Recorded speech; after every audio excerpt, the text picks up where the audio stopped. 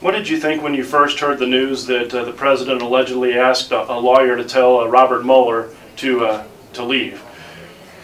This is a warning shot for America. This president needs to know that it is absolutely unacceptable to stop this investigation by Robert Mueller.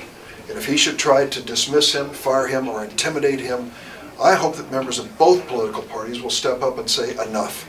I'm prepared to accept what Robert Mueller comes up with, one way or the other. Whether there was collusion or cover-up or anything, I trust this man. He's a real professional. I voted for him twice to be head of the FBI. I know him personally, and I trust him. And we have to give him all the opportunity to do his job and do it properly. No one in the United States is above the law. Bob Mueller's investigation is to make sure that we stand by that principle.